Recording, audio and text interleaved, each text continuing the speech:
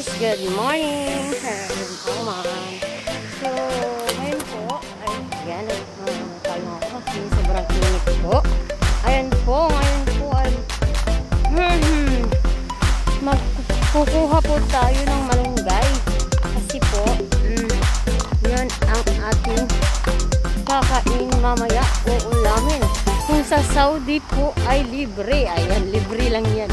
Malunggay kasi wala masyadong mga Arab people. Yan. Hindi sila mahilig sa malunggay na dahon. Pero, malunggay na yung bunga po yung kinakain nila. So, ngayon po ay, ayan, magbuha po tayo ng malunggay. Kasi nga daw, nakapag-vlog ako dito kasi nga daw si Syria Abatay sa USA daw, napakamahal na malunggay. Ayan, $5 US dollar yata, $5 US dollar. Tama ba ako si Syria o $10? Ayan.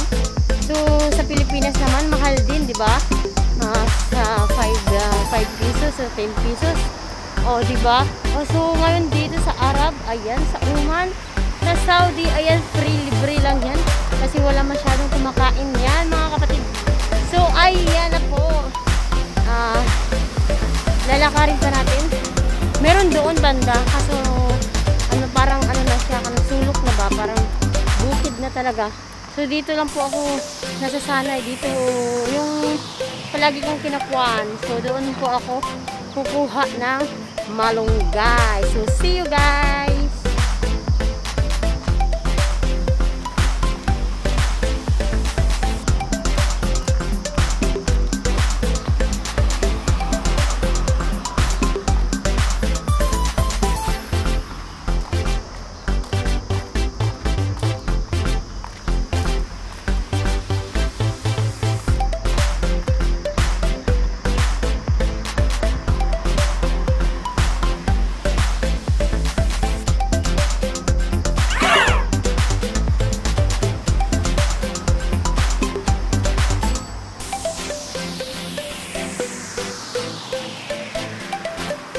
Napakadami ng lemon.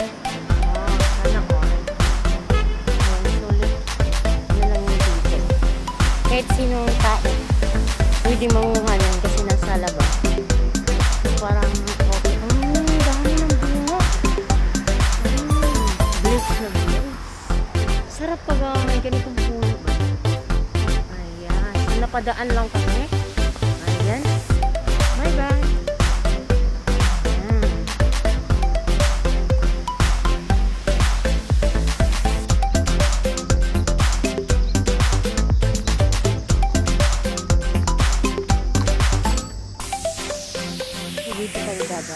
Pwede doon sa street, pwede po doon, pwede dito.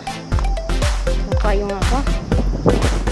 Ay, buti na lang ngayon kasi maaga, hindi masyadong mainit. So, ayan. Mahangin-hangin pa. Ganda rin bahay nila. Ayan. So, ang gusto kong bahay hindi ganito.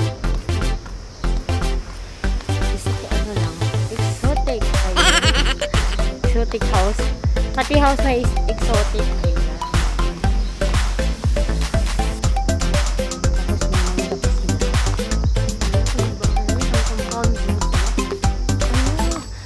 Ang mangga nila may bunga na hindi nakita. May bunga na dami. Dito, alam, may bunga na din dito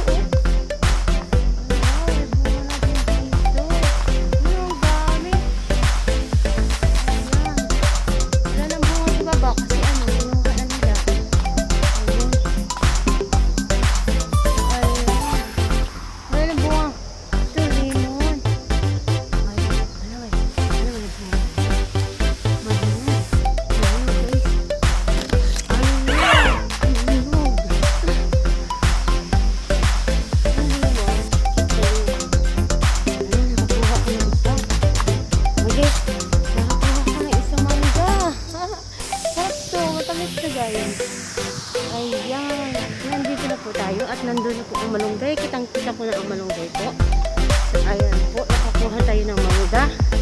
Ayan.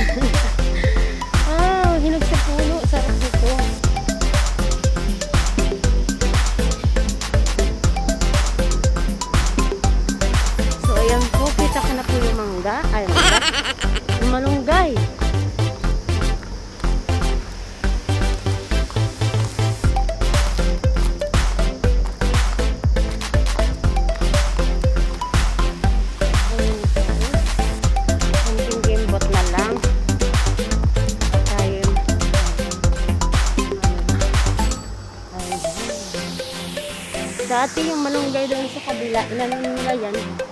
Pinutol nila lahat kasi matanda na. Oo, tapos ngayon, ano na siya, madami ng bunga. Hindi, madami ng dahon. Kasi pag yung pinutol nila yan, wala talaga, walang dahon. Ayun, ngayon ano na, nilabong na ulit. Ayan. So yan po yung daanan kanina. So ito na po yung ating kalunggay. Dito po tayo manguha, mga kapatid. Wait, ayusin ko muna, ha?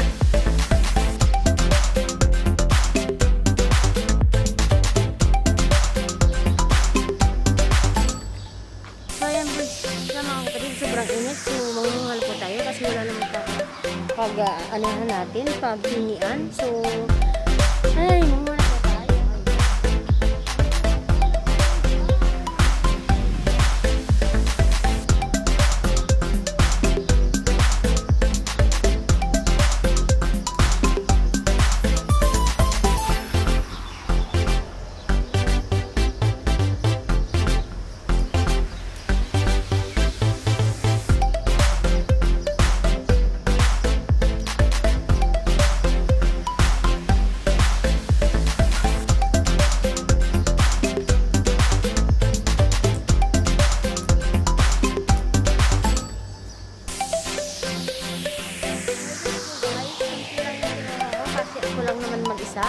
So, mamaya po magtorta-tortang tayo, malunggay. Ayan, magtortang malunggay po tayo.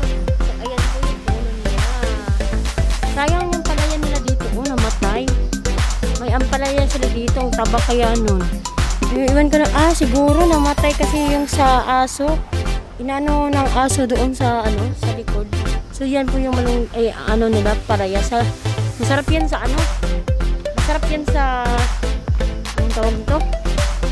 Ay, munggo. Ayan. May isang puno doon, nandito sa kabila.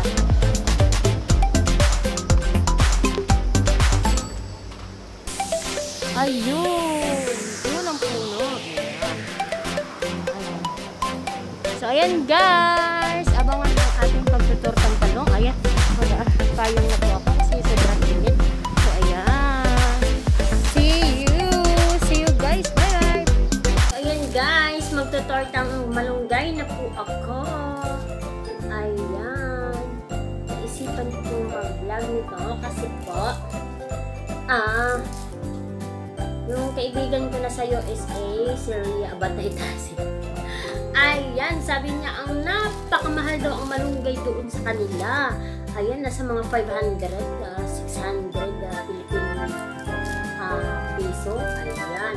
So, mahal daw doon yung malunggay nila. So, naisipan ko mag-vlog kasi mahal. Di ba mahal din ito sa Pilipinas? 10 piso, bihira lang 5 piso, di ba? Tapos, dito naman sa amin, sa OMAN, ay nako. Walang kumakain ito, mga Pilipino lang kumakain. Iwan ko sa mga ibang lahi, mga Bengali kumakain ba sila. Nagtatanim sila ng ganito, pero ang kinakain lang po nila is yung bunga. Yung bunga lang po ang kanilang kinakain. So, ayan po, kaya naisipan ko mag-vlog kasi libre po dito. Ayan, kami lang ang kumakain, mga Pilipino. Ayan, kaya walang bayad, free na free. Pag uwi mo sa Pinas, yung malunggay ay napakamahal. At saka din po, yung kwento ko dito po sa malunggay is, so ayun po, ang kwento ko po sa malunggay is dito po kami nabuhay dahil sa malunggay. Kasi po, yung mama ko nga, vendor, sidewalk vendor. So, ito po yung inaano niya, namimili siya ng malunggay kung saan-saan, sa ang sulok ng kabukiran. Ayan, umaakyat yan siya doon.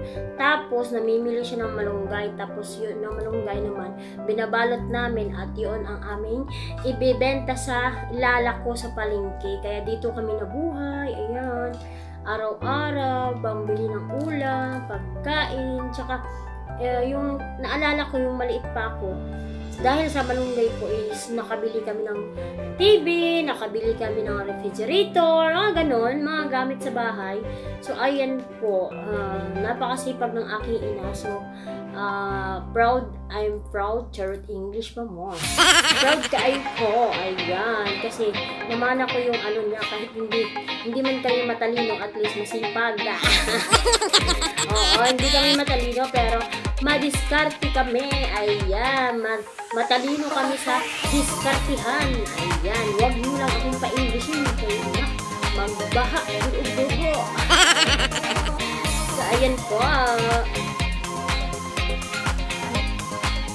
yun muna natin bago tayo mag-torta para walang kakin pa.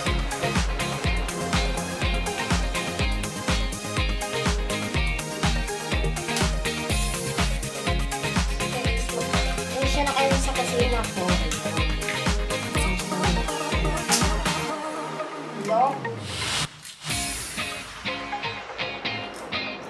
Hello, para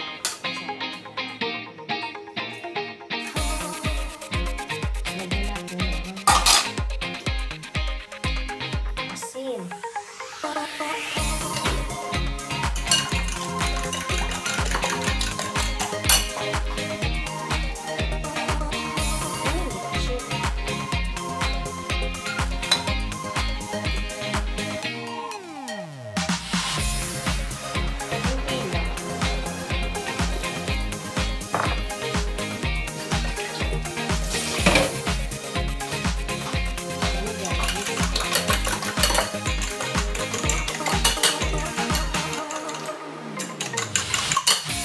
Natin paminta powder.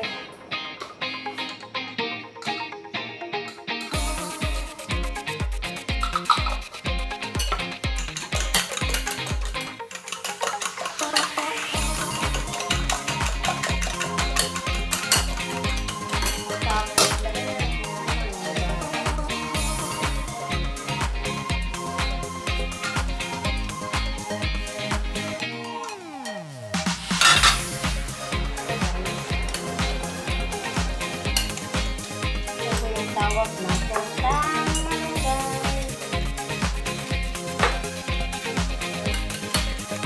Ayan.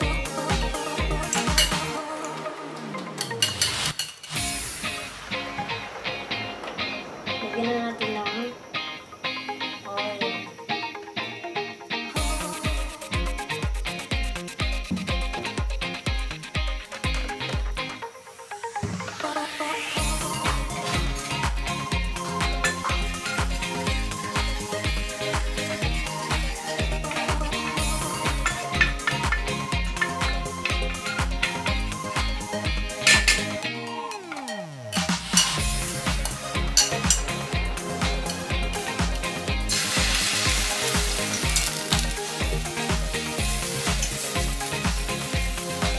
Pwede nyo ito ipalaman sa tinapay.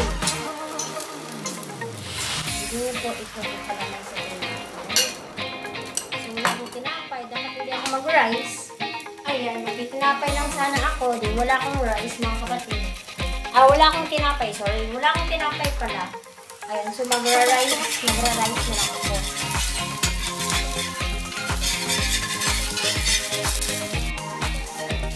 Ayan, Turtang Malongay.